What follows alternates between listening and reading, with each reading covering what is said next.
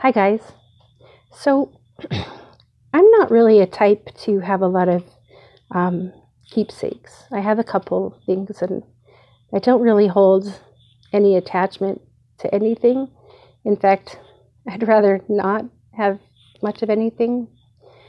But there are a few things that have just kind of stuck with me through many years, and I never really knew why I kept certain things. But it's funny how life has a way of working out sometimes.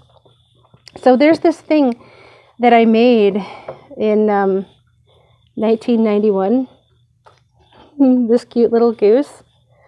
So I made this actually at a place here in Idaho, but it's in a different town. It was in a different town called Pocatello. The place that I made it was called Aspen Crest. So I kind of won this ticket to this place called Aspen Crest because I had stayed out all night with my friends, and we went and partied with these people that I had never met before. And when I got home, when my mom found me, however that worked out, she was pretty upset. Like, she was really rightfully upset with me. And we got home, and she made a phone call, and the next thing I knew, I was taking a trip that I didn't think I was going to be taking. And yeah, I was there for like 4 months. And you know, they back then, I mean 1991, they had a lot of already advancement in technology, because like I fell in this criteria for this certain test called a brain mapping. And it's like a sleep deprived brain mapping where you have to like stay up for over 24 hours, and then you like get all this goopy stuff and all these electrodes put in on your head, and then you stare at this screen that's flashing crazy lights and pictures and whatever at you for like 2 hours. And you have to hold still. It was a horrible, but it sure helped them figure a lot out about, you know, like what was going on inside my head and stuff. So, but, you know, it was kind of helpful because my head, like when I was younger, I used to get these horrible migraines. Like, imagine, I would say like brain freeze, only in all your blood vessels in your head, not just the one. And those headaches were so severe that like there wasn't anything that could help them. And my mom took me to the doctor, and they said that it was some kind of a hormone imbalance. You know, looking back on the symptoms that I had, most people would rush someone to the hospital for stroke.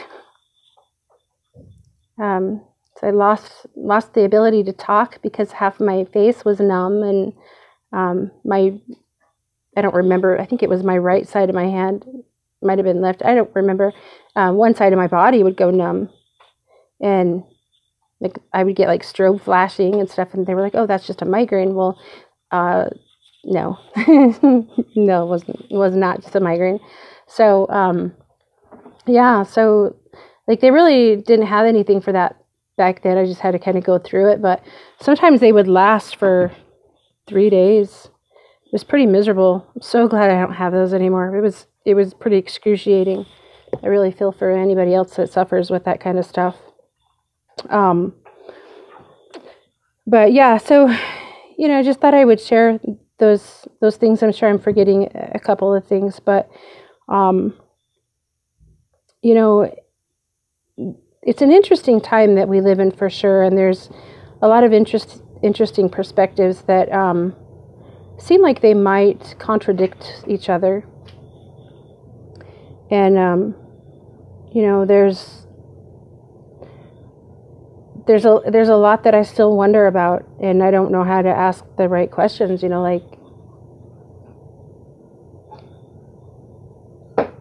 if you're living in a place where, like the emotional space that you live in, where you know that you've had a life that's quite different, and you think quite differently than other people, then trying to connect with those folks, I don't know. It can be a challenge, you know. I can only imagine how my father felt, especially if there was like double scripts running all the time.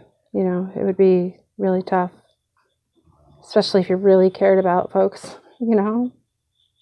Anyway, so I just thought I'd share that story with you. It was one of those stories that my parents used to tell a lot, one of those embarrassing family story type things where my dad would tell it like any time somebody new came into our little circle of people or whatever, and I was like, enough already. Ugh.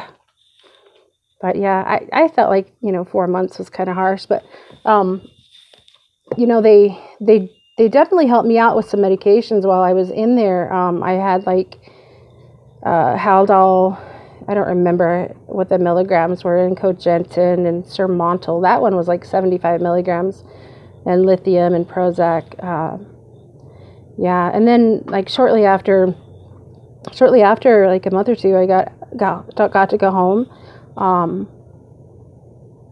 Another doctor was like, wait, it's kind of like not cool for you to be taking all this stuff, you know, especially if you're not in a full-time institution.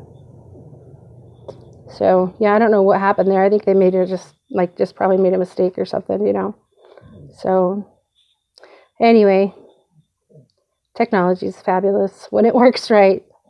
When it doesn't, it's interesting to see what happens there too sometimes, huh? I love you guys. I'll talk to you again real soon. Bye.